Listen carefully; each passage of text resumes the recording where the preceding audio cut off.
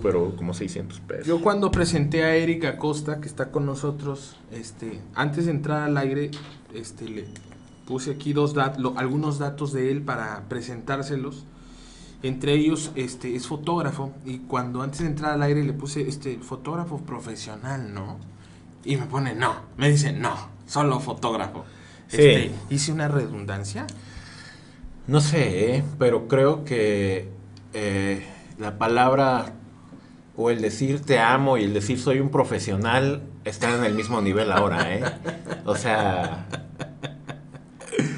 creo que ¿Nos no los puedes vale, ¿eh? repetir, por Sí. favor? Decir te amo y decir soy profesional de esto están en el mismo nivel, ¿eh? O Ya, sea, tan tan. mucho colmillo para saber qué te están diciendo, ¿no? Pero, ¿eso lo capta la audiencia? ¿Eso lo sabe la